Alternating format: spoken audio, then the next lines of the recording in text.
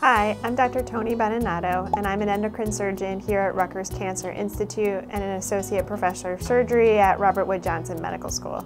Radiofrequency ablation is a minimally invasive office-based procedure that involves using a needle to deliver energy to benign thyroid nodules to slowly dissolve them over time.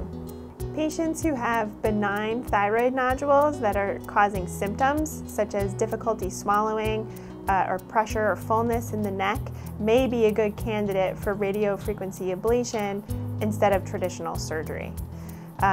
Surgery is the most complete option for a thyroid nodule as it completely removes the nodule.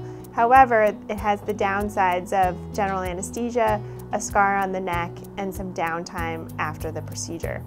Radiofrequency ablation, in contrast, will decrease the size of the nodule over time, but does not completely eliminate the nodule.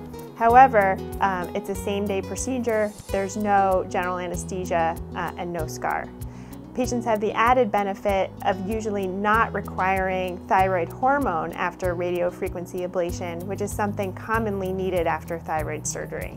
During the procedure, the patient lies flat on the table in the office and is covered with clean, sterile drapes. Then a needle is inserted into the nodule and energy is delivered over several minutes.